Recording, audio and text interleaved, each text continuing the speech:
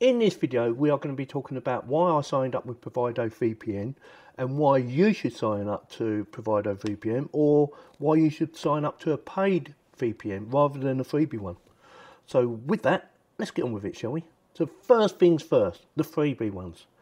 You might be thinking, well, what's wrong with a freebie one, Yorkie? Well, nothing really, but something you've got to bear in mind, because it's free, chances are it's going to be a virtual VPN, which can get hacked. And also they will be paying someone else to look after it for them. So they will be renting out a server. Whereas a paid one, and I'm talking mainly about PrivadoVPN, a paid one is, or definitely with PrivadoVPN, is they have their own servers in all the countries that you sign up or connect to. They will have their own servers. They do not rent out servers. As far as I understand, I've read it online and that's what they're telling me. They use their own servers. They do not rent other ones. So that is the number one reason why you should go to a paid one rather than a free one. Also, they have 256-bit AES encryption. So perfect for protecting your privacy. Also, because they are based in Switzerland, they have a very strict consumer policy. Better reason to use their VPN rather than someone else's. Like I said, I have signed up to them already and I am using it. So that is the reason I'm using it. So why would you want one anyway? Let's go through some of the reasons you want one, or maybe the reason I want one. First thing is software. Some software is not available in certain parts of the world. So if you live in a certain part of the world, say for instance you live in Africa, and you wanted to play a game that hasn't been released yet, say for instance is in America, you can connect to America using their VPN server that is located in America, and it will say, oh look, it's in America, oh, or she, and oh yeah, you can have this bit of software. You purchase it, download it, now you've got it in Africa. Simple. Or say for instance, again, you're living in America, and you have Netflix, but the program you want to watch, say for instance, is only available in the UK, and it's not available in America yet, but you want early access, you can connect to the UK server. Voila, you can now watch Netflix from the UK one, if you're in America. And again, say for instance a BBC TV, it's not available, say for instance, in Switzerland, but you want to watch BBC TV. Simple. Connect to the BBC server, job done. Very simple, very easy to use.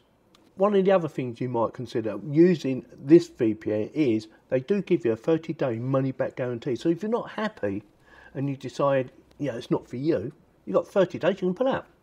Let's go through some of the other reasons that you might want to use a VPN as well. Ad blocker, for instance. You can stop it sending you targeted ads because it doesn't know where you are. It thinks you're somewhere else when you're not. Threat protection, another good reason why you might want a VPN. It will stop malware, it will stop phishing and other online threats. So again, another good reason you should think about getting a VPN. Parent control, it does have built-in parent control, so you can stop your children watching harmful content if you choose to turn it on. So we have secure your sensitive data, one-click security, global access, and fight censorship. Perfect.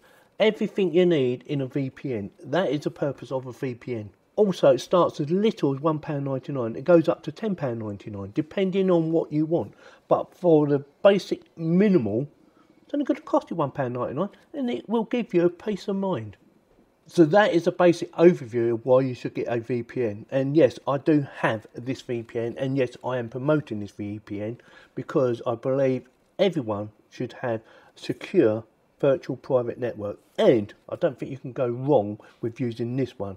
It doesn't log your information. Whatever you do, they do not log it. So perfect for your privacy and perfect for protecting you and me, of course, because like I said, I've got it.